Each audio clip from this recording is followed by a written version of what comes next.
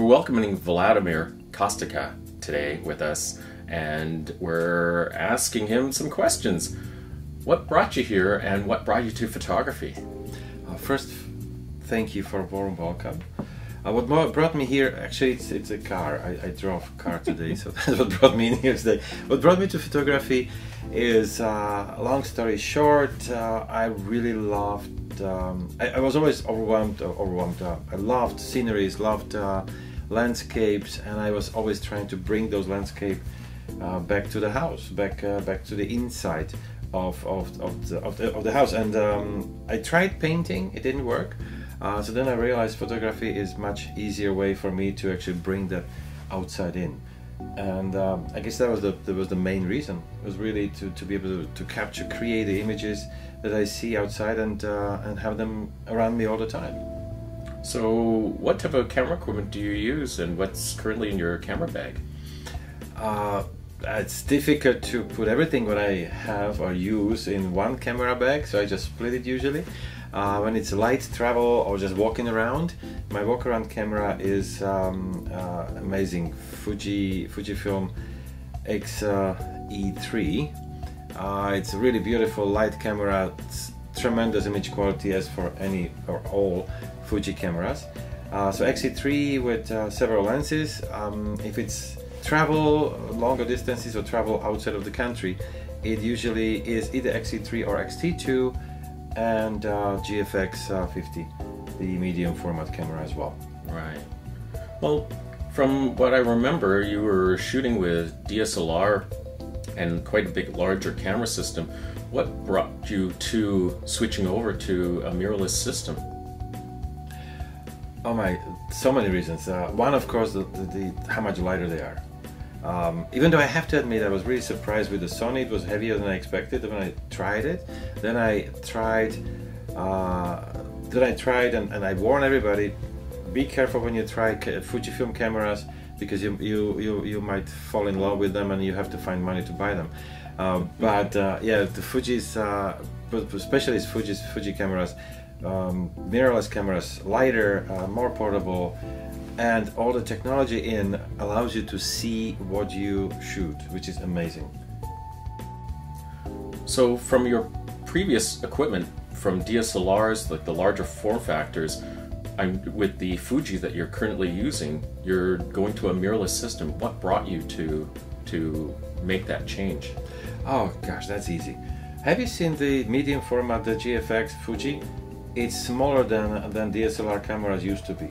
So you have medium format in a smaller factor and lighter. Not to mention the X series of the mirrorless cameras, beautifully portable. One of the reasons portability. Second, the colors, especially talking about the Fuji. That's what my choice of arms right now.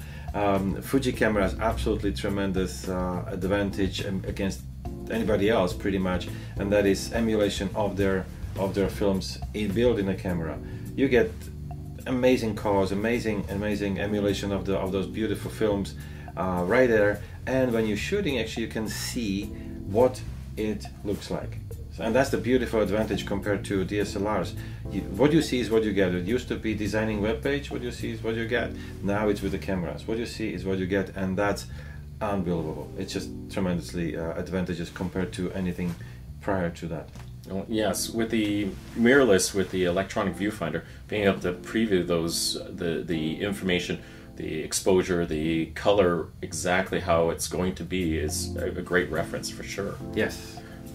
Well, speaking of color accuracy and the sharpness of the lenses, what lenses of the Fuji XF or the GFX systems are you favoring right now? Pretty much any, and that's one thing about the Fuji lenses. I have to admit, I was blown away when I tried them for the first time.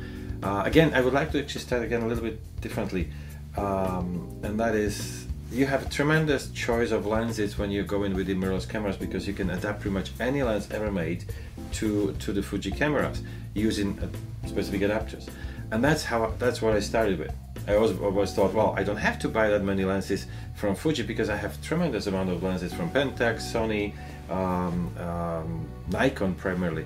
But then I tried Fuji lenses, and I realized what a huge difference it is.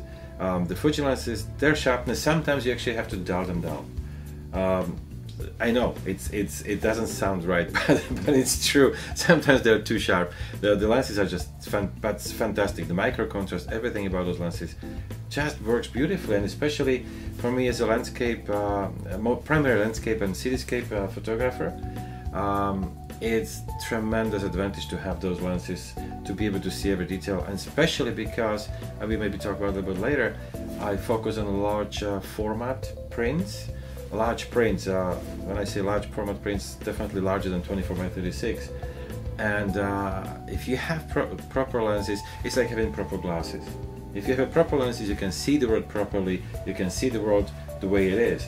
If you have glasses that distort the world, obviously you don't see the proper image. So, and it's very important with the large prints, because if you do have any mistake, if you have any minor distortion, it's visible on a print that is 4 feet by 6 feet, much more than if you have it just on the screen. So that's where these lenses are just fantastic tool. So the appreciation you have of the color reproduction of the cameras and the sharpness of the lenses, what lenses are your favorites right now?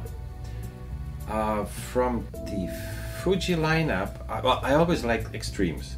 So ultra wide angles is probably my favorite, and that's on the X series. So it's 10-24 f4. That lens is fantastic. It just creates such a beautiful image. I just love that one. And then of course on the other end is the 100-400. So to get you closer and to get that image compression. Even though I was just reading an article, someone was discussing the issue that there's no such a thing as the image compression. But we can test it maybe one day with those lenses. So well, those would be my two favorite ones, I think. With the 10-24 as an example, do you have a story or an image that really sits with you for your most favorite image taken with the 10-24? There's just too many of them. But I think there are a few shots that I shot from the canoe. We go canoeing, and here's another reason why I go mirrorless: light, portability.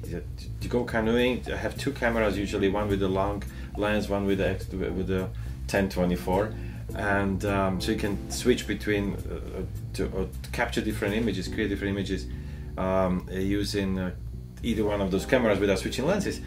And so yes, probably a few images from canoeing are my favorite ones at this point.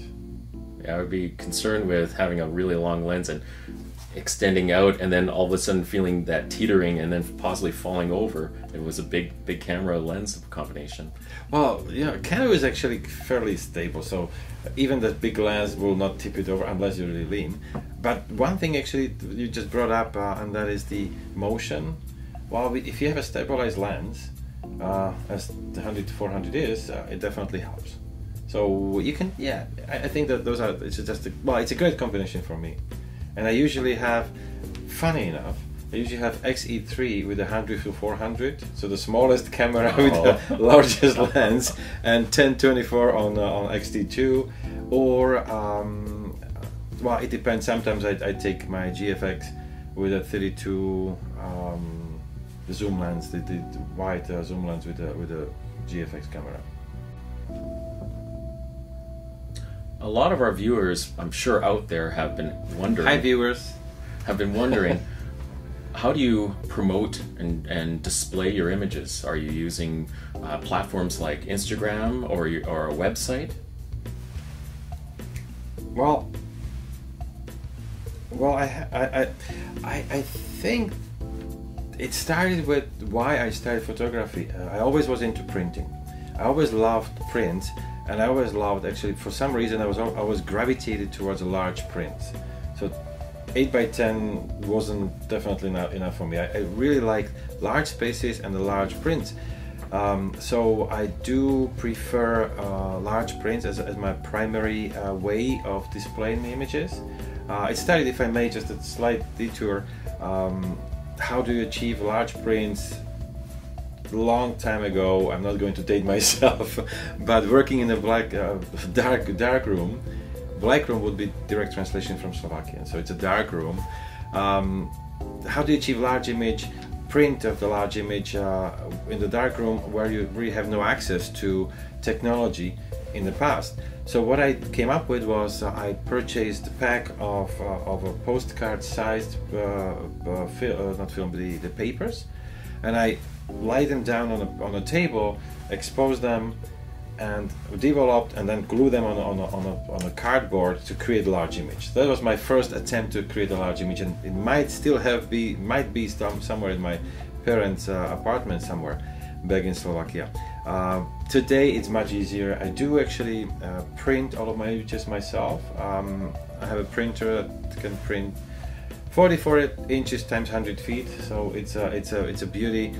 And I still have a goosebumps when I see the large prints coming out of the printer. Every single one of them. It's quite amazing feel to it. So yes, large prints. Of course, I do have a web page. I do have a Instagram. I do have a Facebook. Yes, for your younger guys who are now not on a Facebook, there's such a thing as Facebook. I do have account there, and that definitely helps to communicate image and communicate message that you try to do.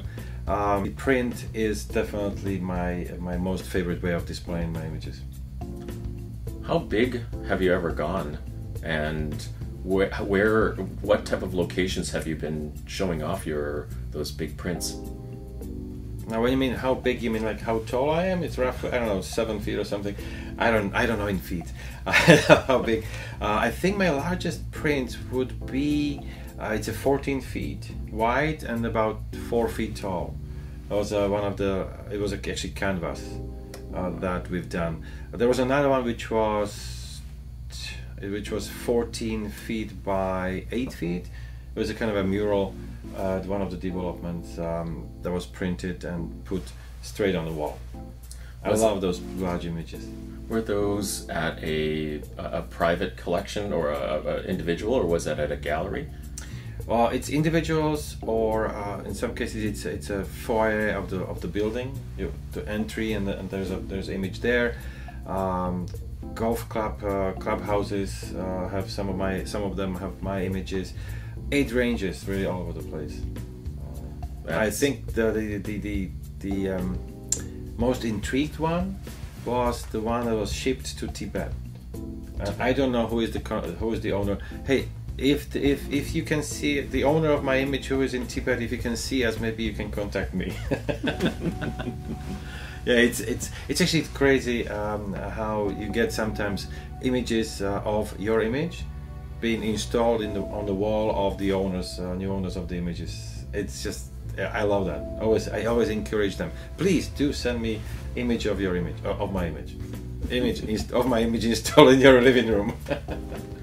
Well, thank you very much, Vlad, for taking your time and giving us a bit of a peek at your workflow and what's behind the photographer with the gear and with all the ways of improving one's photography and with methods of displaying it too. Well, thank you very much. Oh, thank you. It's a pleasure to be here as always. I really enjoy spending actually time. I know this sounds crazy, but I really enjoy spending time in the store where they sell camera gear. That's crazy.